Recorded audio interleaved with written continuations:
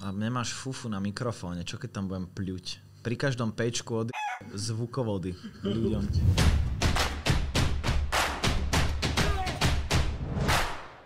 Vítajte pri absolútne prvom backstage, ktorý sme sa rozhodli, že spravíme pre túto sériu trošku iným spôsobom a spravíme to takým podcastovejším spôsobom, ktorý bude doplňaný o rôzne zábery, ktoré sme už natočili počas toho točenia.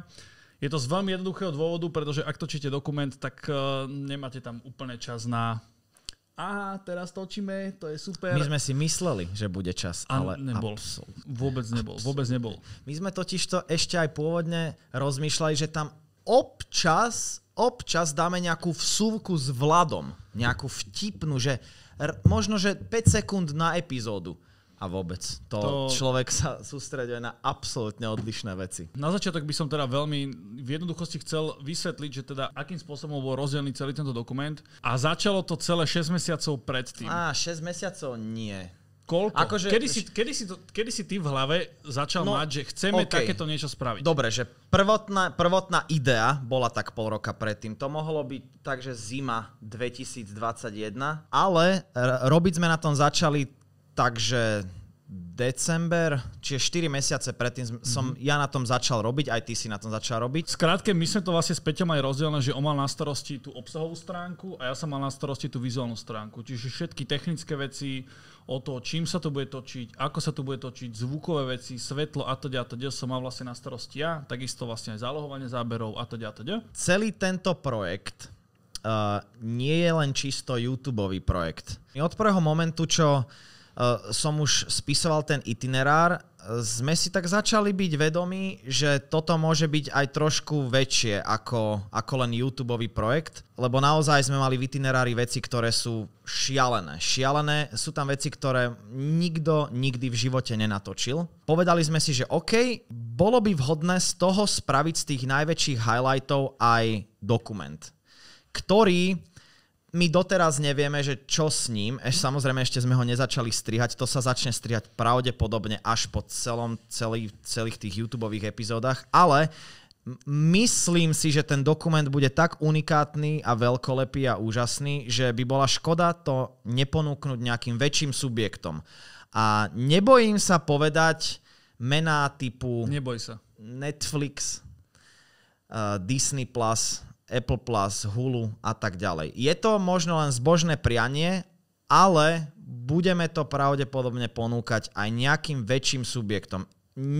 Neviem ešte na 100%, ako to celé bude, ale už teraz viem, že to má potenciál skončiť na nejakej streamovacej platforme.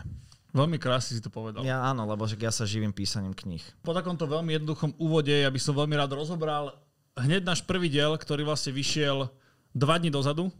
Úplný poviem, že úvodom my sme leteli cez Barcelonu a leteli sme 10,5 hodiny. Čiže po extrémne dlhom lete, keď sme prišli, vlastne my sme pristali v Bogote. Áno, ešte jeden jediný highlight letu. Vieš, čo bol highlight letu? Áno.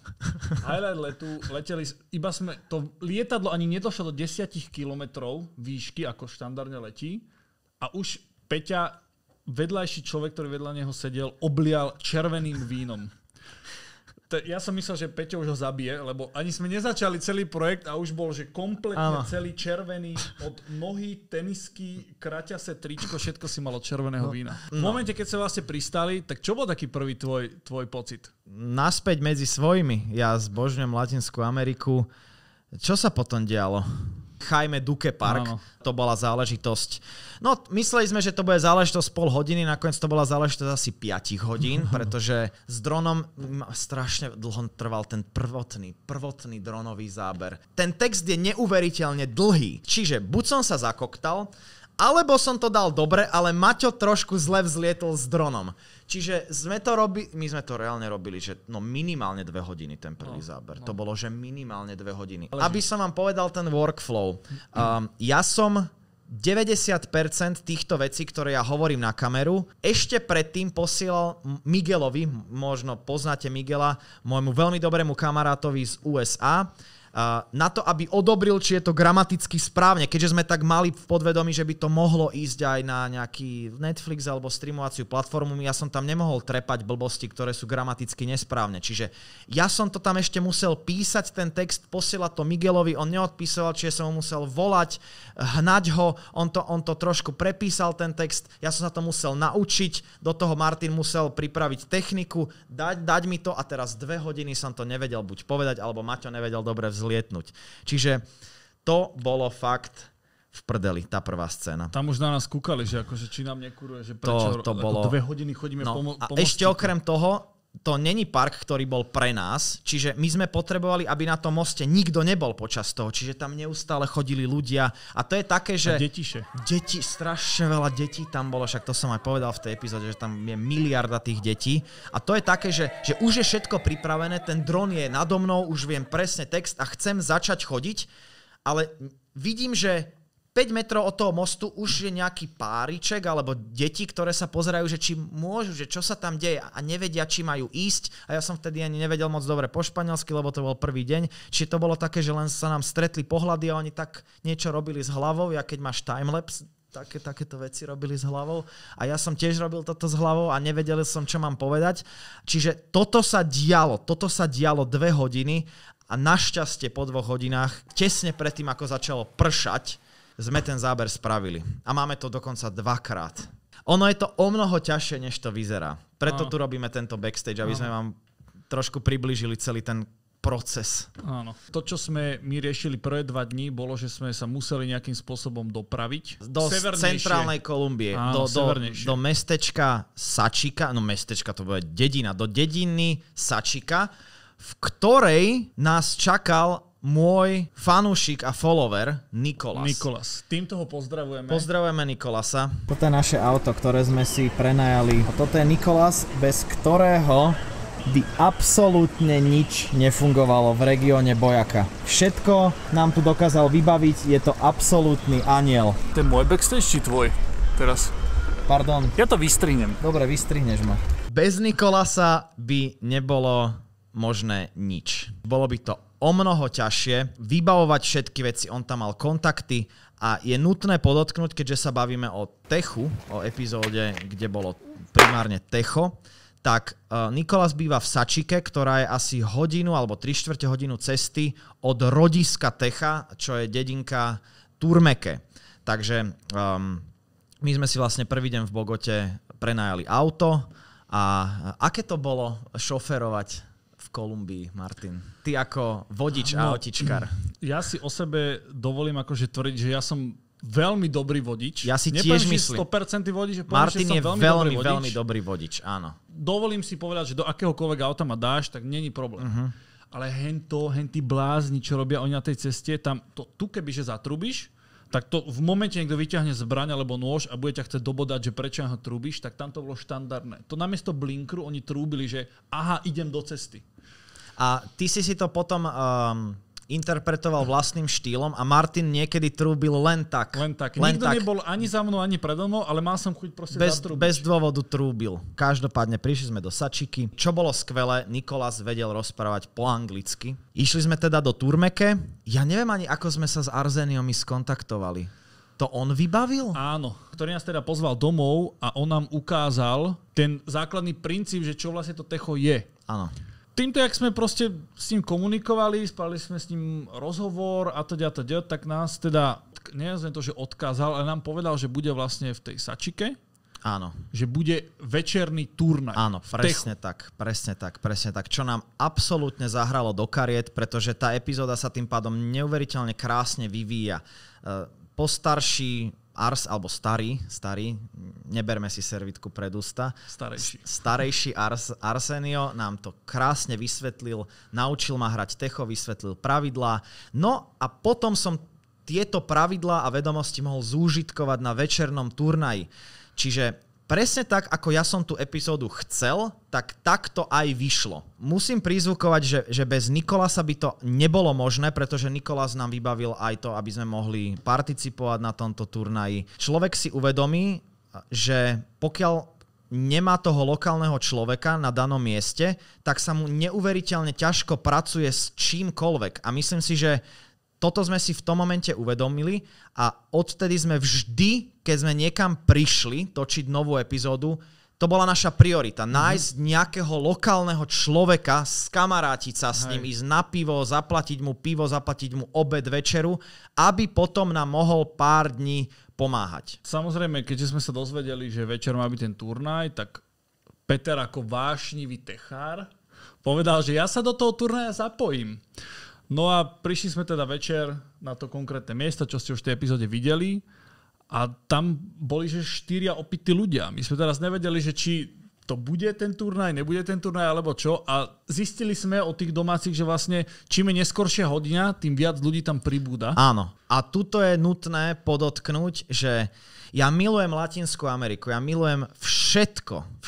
Ľudí, jedlo, až na to, že keď niekto povie, že niečo začína o 8, tak to vždy začne 10:30.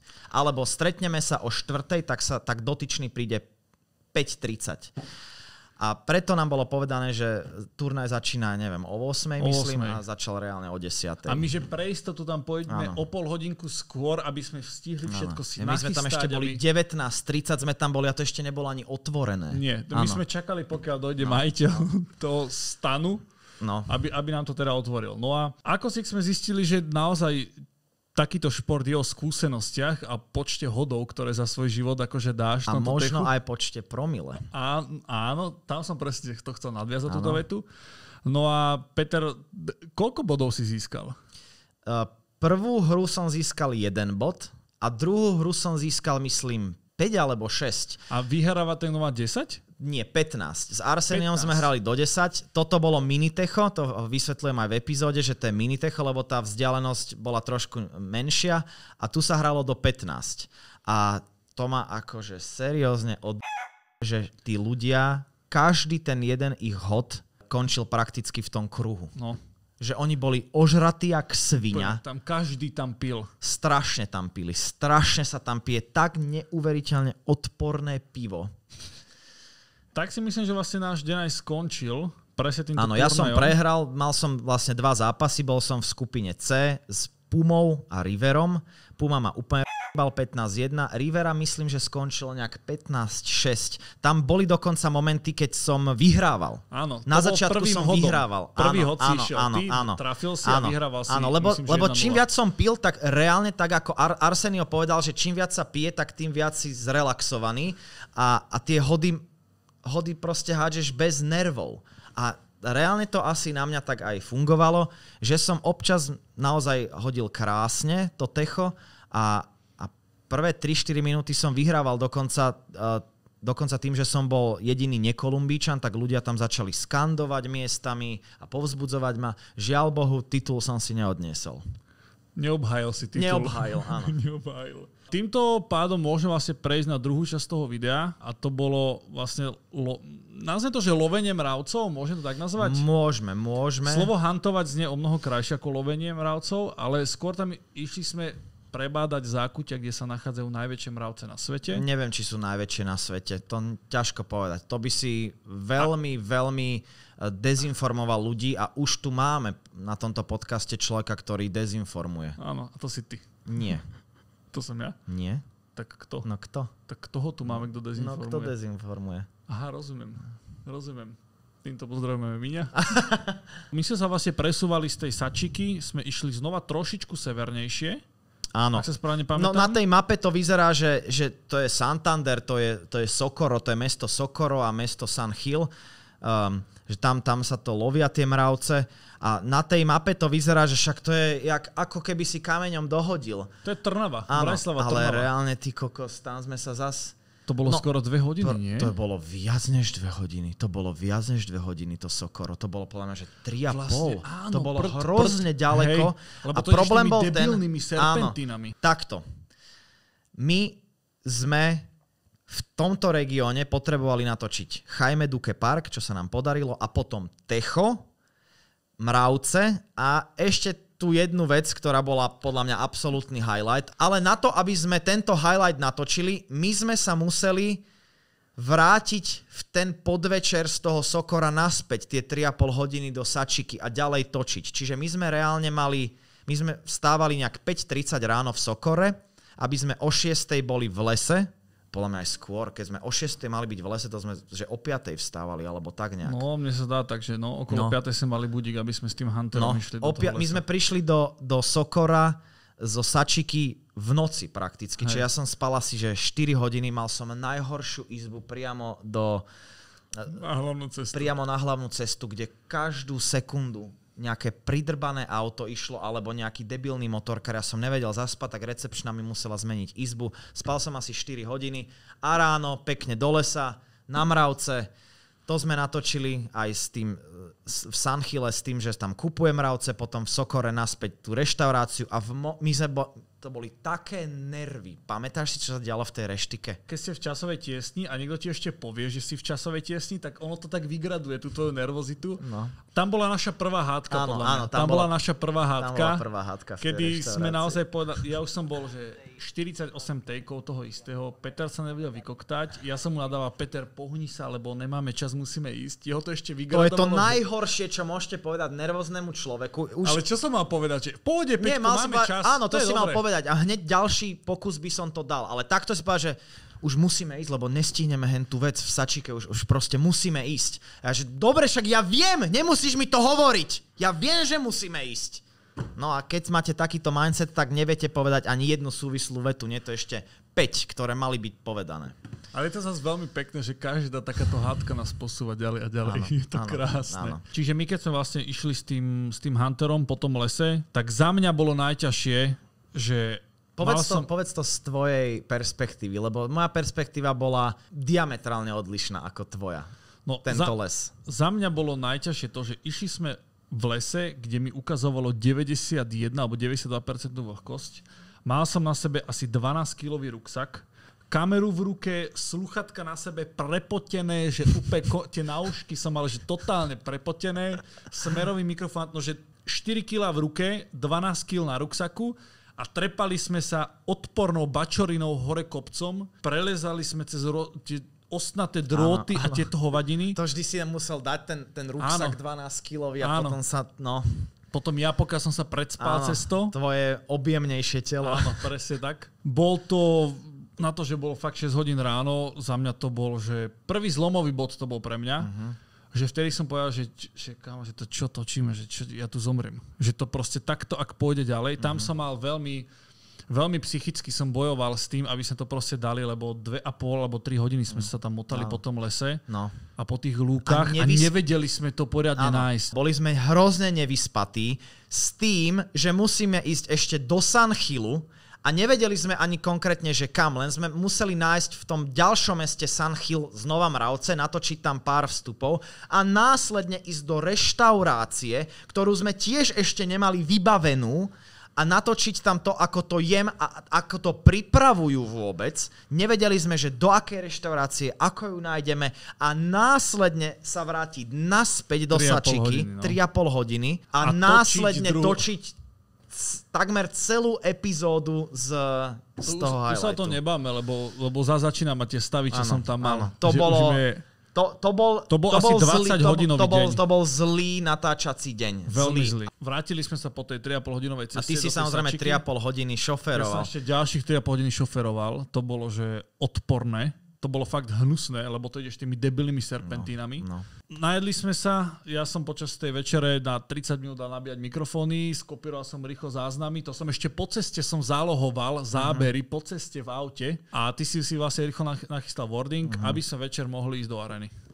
Do arény. A asi týmto by som to ukončil. By som to ukončil. To znamená, že o 5 dní od vydania tohto videa, to je následujúci pondelok, sa môžete tešiť na jednu veľmi špeciálnu arénu. Ale oni vedia, pretože však tá prvá epizóda sa končí takými highlightami, že in the next episode you will see. Ale nechajme to tak a všetko uvidíte o 5 dní. Áno, a následne to preberieme viac, lebo je čo preberať pri tejto epizóde. Následne to preberieme viac takto o týždeň. Takže ďakujem veľmi pekne za sledovanie našeho prvého backstageu podcastového, tak by som to nazval. Ak sa ti takýto štýl páčil, tak určite mi napíš do komentáru, čo sa ti na tom páčilo, čo by sa mohli poprípade zlepšiť. A vidíme sa teda pri hlavnom dieli najbližší pondelok. Díky ešte raz a užívaj. Čau.